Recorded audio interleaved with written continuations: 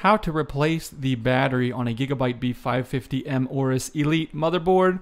So obviously this motherboard runs off the computer's power, but it also has this battery in it to keep the CMOS values when it is not turned off. So if this goes dead, if this battery runs out of power, it will no longer keep those values, and you'll need to replace it every once in a while.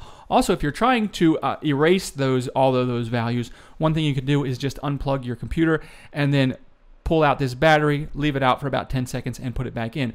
But anyways, when it's time to replace the battery, you just need to get a CR2032 battery. I'll put a link in the description if you need one. You can just order it for a couple bucks. Shipping's free.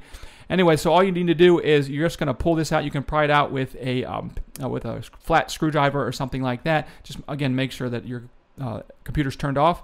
And then you're just going to put the new one in, putting the flat side, which is the plus side. You can see here the plus side facing up and the kind of curved or contoured side of the battery facing down. And then from there, you're done.